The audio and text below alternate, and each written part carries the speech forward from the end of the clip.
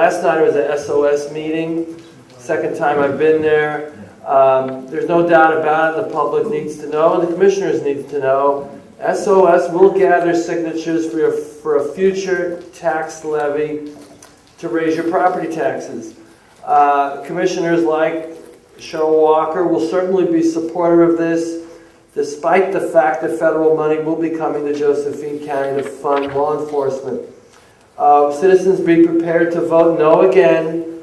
Either the county or SOS will put this on the ballot.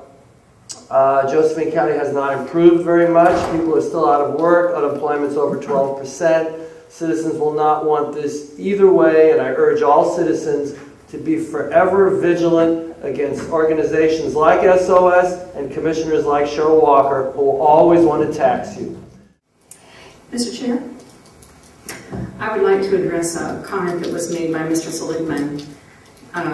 Quote, he said, Cherryl Walker will support it, referring to a tax proposal that the SOS organization is proposing to put on the ballot.